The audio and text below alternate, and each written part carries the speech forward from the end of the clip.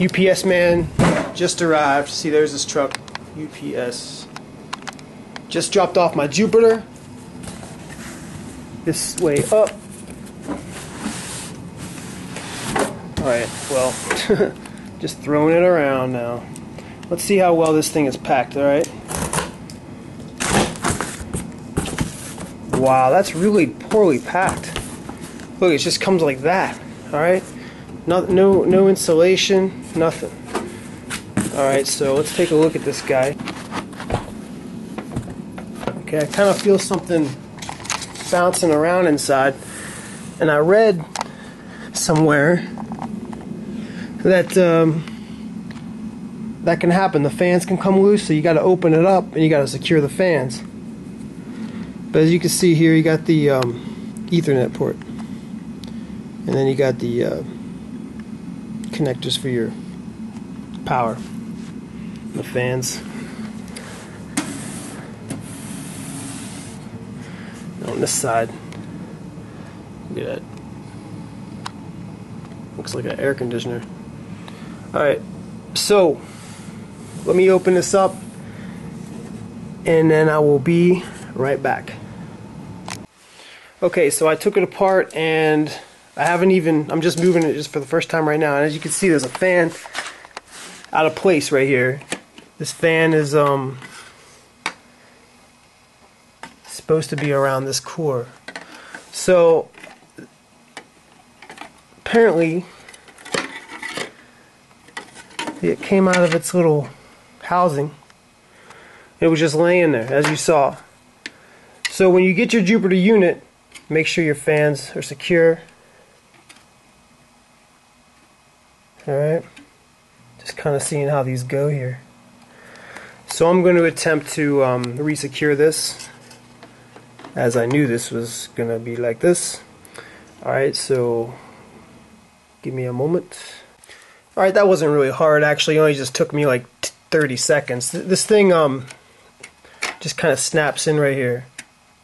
Alright, you can see there's a little line going down there, all the way down, and it just snaps into place on both sides.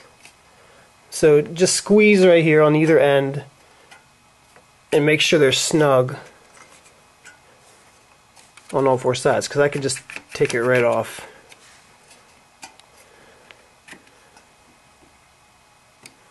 And the little sponges here, that's good. So I'm just going to peek at these connectors, peek at the boards down here. Oh, this lighting is not very good, I'm sorry.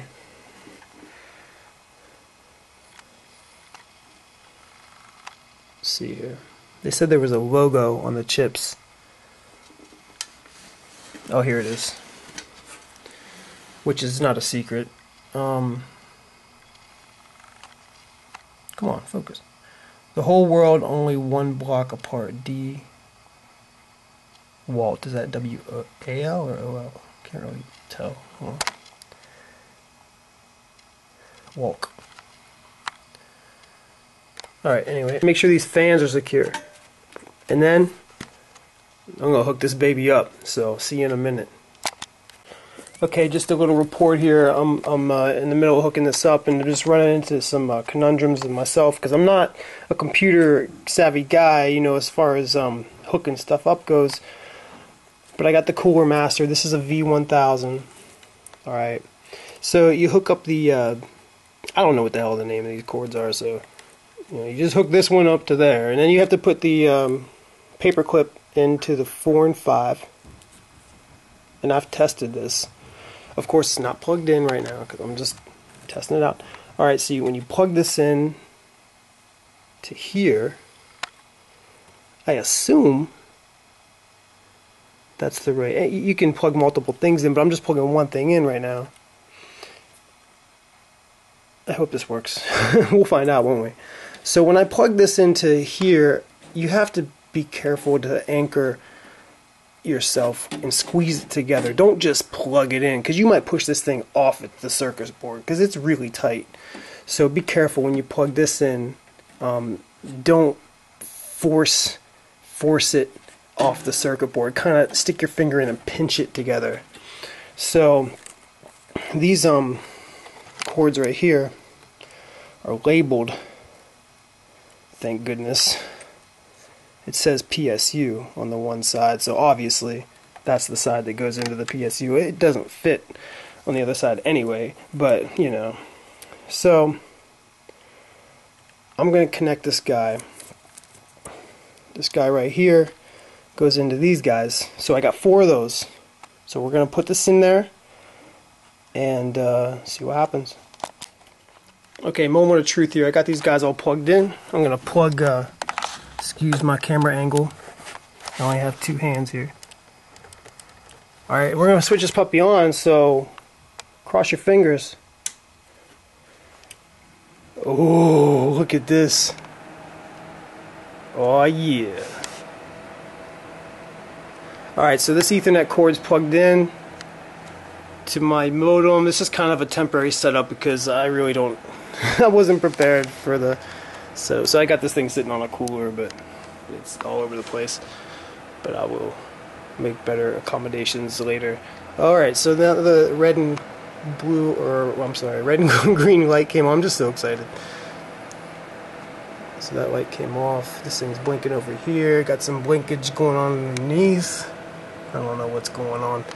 So anyway, I'm going to try to locate this on the network and get the screen up, update the firmware, and get this baby hashing. So we'll be right back.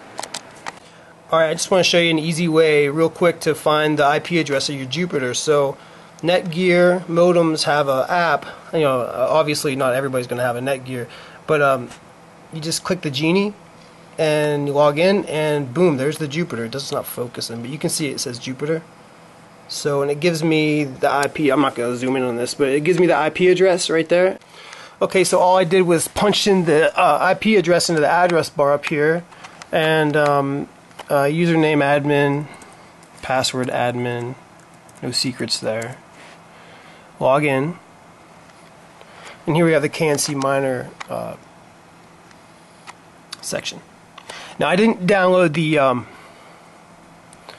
firmware to my computer yet, so I'm just going to walk right through that. So let's go to the KNC website, and let me get that firmware. I'll be right back. Alright, so this miner is definitely a plug and play. Alright, I just plugged these in, I turned it on, and it just started mining because this is my BTC guild. I'm sorry. Okay, major breakthrough. Drinking too many Heinekens. Alright, so I finally got to see a way to get the KNCminer up here. See this program, Putty. Alright, in order to see KNCminer, this is something I had to study and figure out, so I'm just going to show you real quick. So just type in a Google search. Come on. Yeah. Let me just do this real quick for you. Just type in Putty, P-U-T-T-Y. Alright, and you'll get this putty.org, Putty.org.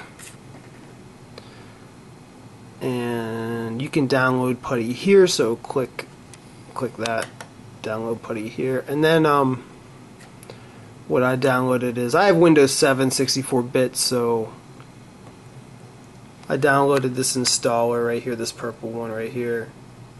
Downloaded that. So when you open that, alright, here's what I'm going to do. I'm going to close this. I'm going to show you what to do because this is kind of tricky. Alright, so you open it up. Now it just immediately opens up to this window right here. So I already have my IP address in my clipboard, so I just copy paste my IP address there. So type your IP address into that bar. Click OK or open. You might get a screen that comes up initially that says, are you sure you want to do this? Just click yes. Now this is kind of the tricky part that I had to kind of research. So when your login is not the same as it is on the KNC site. So it's root, R-O-O-T. And your password is the same.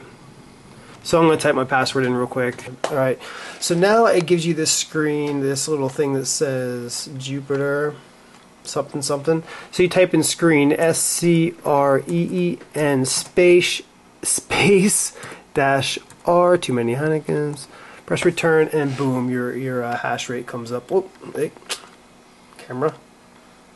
All right, so there it is, 577. Ooh, look at this, 604 up here. Oh yeah, what's up? What's up? I also downloaded the 0.95 firmware.